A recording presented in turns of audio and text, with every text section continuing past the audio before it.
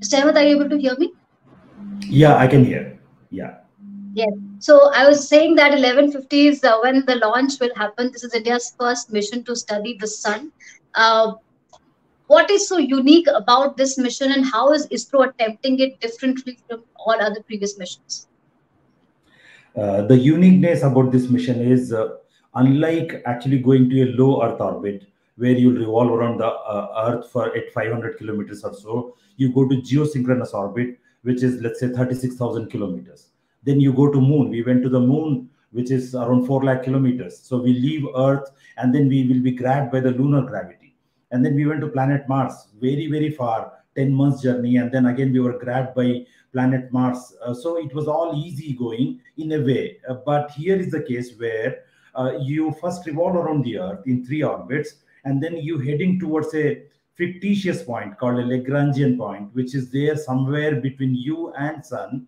And then there you make a circle, a hollow space where you will actually orient yourself in such a way that you circle in an orbit. Very, very unique. Never ever has been tried with ISRO by ISRO in a way. Yeah.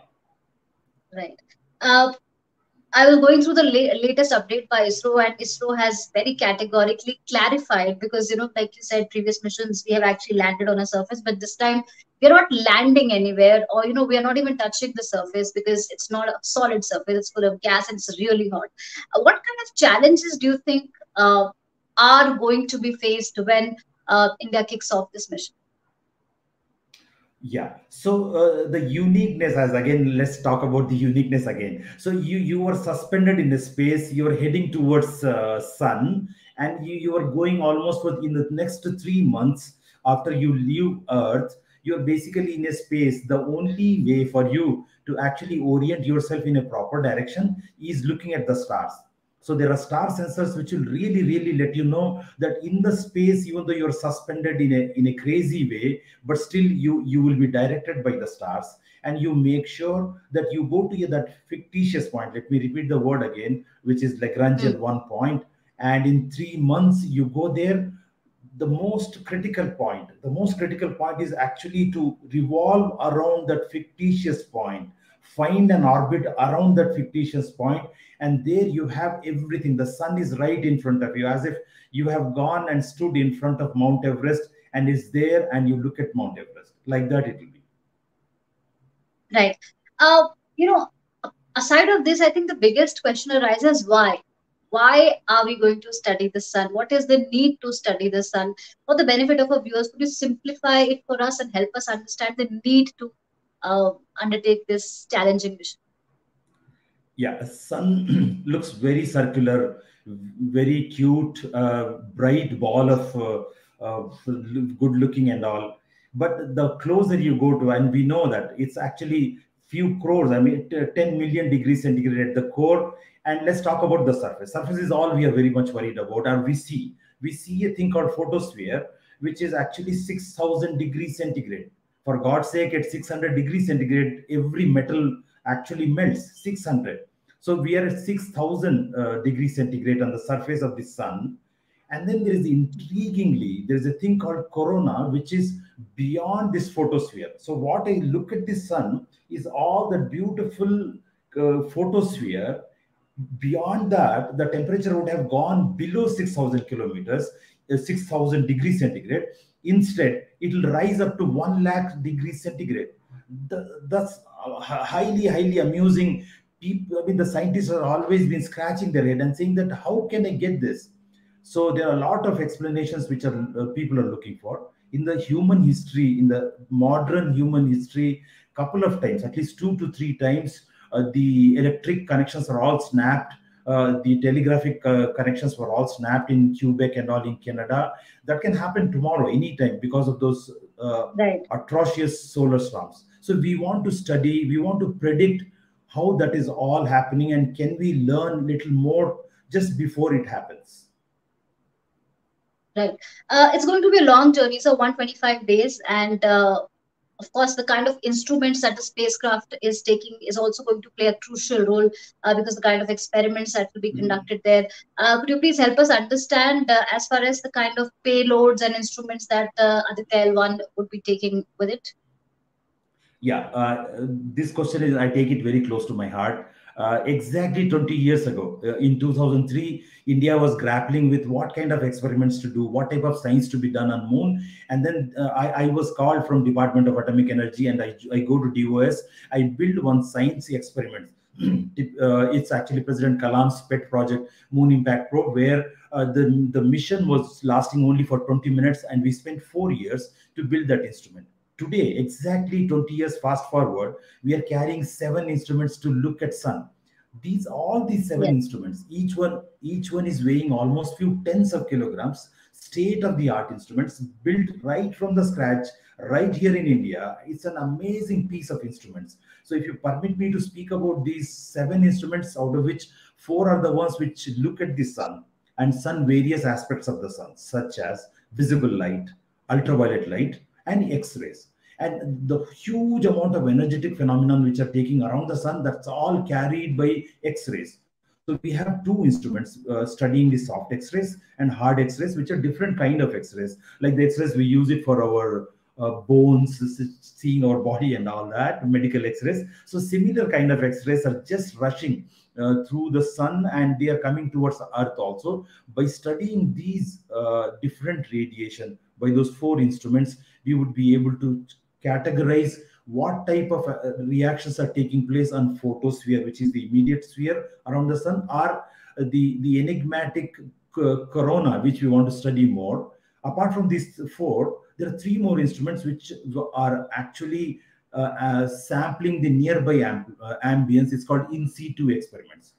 One fantastic instrument there is our electric pole height, one kind of a rod which will measure the local magnetic field at almost 15 lakh kilometers. And this is the same magnetic field which is created by the solar particles which are actually sweeping across that area and heading towards Earth and beyond. So these 7 instruments are all built in India, indigenous, and waiting to be starting their right. action. Right. So this question stems out of curiosity because you have been a part of Chandrayaan 1. What is the atmosphere or the kind of sentiment like in the ISRO headquarters or the control room? Or what do ISRO scientists have butterflies? Are they nervous as well when such a big mission takes off? Yeah, so if the mission is successful, you see the guys only clapping and then being happy and all. I just Yeah. can't take you through those emotions which are running in their heart. I myself, just I nurtured that instrument like my baby, and then that instrument, whether it was to work. So huge amount of emotions will be running, and if that goes well, and you see the people, my boss at that time in Moon Impact Probe mission, he was 60 years old. As soon as the instrument actually sent that first spectrum, he was jumping like a child. A gentleman at 60 years of old jumps like a child, and it's amazing feeling. And you have all that buried in your heart. You're waiting that moment to come in, and whatever you see is truly, truly what actually goes on in their emotions. You see the This outburst is of so emotion. heartening to hear. So, ISRO has always been a, superstar, India's indigenous superstar, or if I might say rock star, and recently with the Mars mission, Chandrayaan 3, I think it has brought the nation together. You know, Chandrayaan 3, the success of Chandrayaan 3 kind of united India, right? Uh, and of course, there's a lot of excitement and curiosity about how to get through ISRO. So, a lot of students who are watching us, do you have any tips for them as to how they can realize their ISRO dream? How do you get into ISRO? What do you have to study? How much hard work do you Yeah. have to put in? Yeah, this is a very, very important question. And I have given few hundreds of lectures at engineering colleges and all. In all those lectures, the guys who invite me, they tell me that please tell us about our students and how to get into ISRO. And I would love to answer this question. And primarily what they have is annually, as the academic program goes around, few months before ISRO prepares and lets all the people to come over to the ISRO, and they have a written exam, and then they have a very rigorous interview. So it before, just a small statistics, before the Chandrayaan 1, there were, let's say, X number of people who were actually applying for 500 to 800 intake, which is varying over a period of time. And after the moon mission, ISRO never ever looked back. It just keeps on increasing their intake. So they take anywhere Yeah. between few hundreds of engineers every year. So that Yeah. number increased as President Kalam, actually it was his typical idea to say that let's attract our young talent towards ISRO. You have a rise of 10 times rise is what they explained. 10 times more number of people are applying. So isro.gov.in is the site, right? So the general recruitment site opens, you upload your marks and everything, and you are invited for a written exam. You clear the written exam, and then rigorous interviews goes on. Every bit of you, it doesn't matter whether you speak good English and all, doesn't matter. You could actually Yeah. speak in a bit of your language and a bit of English, but if you're good in your subject, they pick Hmm. you. And if anybody, I remember giving a lecture in Baramulla in Kashmir. One girl, veiled girl with all hijab and all, she said that, well, I see a lot of South Indians working in ISRO. Do I stand to have a chance in making it to the ISRO? I said, look at me. I'm a guy from a village. I mean, I couldn't even speak good English when I made it to my university course. But I made it to ISRO purely because of merit. So I told that girl that you have every chance to make it to ISRO, and please do come, do apply, and you are welcome, is all I said. So it's open to anybody. That is a very inspiring thing to hear. So I know you have to leave, but I just have one more question. Yesterday, you shared something very interesting with me, and it was an eye opener. That you said that a lot of scientists in ISRO are from government colleges, government aided colleges, and are not necessarily from fancy universities, or they don't have education from international universities or even IITs. That is a I think that is a success story in itself, that also speaks about the kind of dedication our scientists have shown and our education system. Because I think if given a chance, a lot of Indian parents want to spend their life savings and send their kids abroad. But look at Indian colleges and universities, they are producing ISRO scientists. Oh yeah.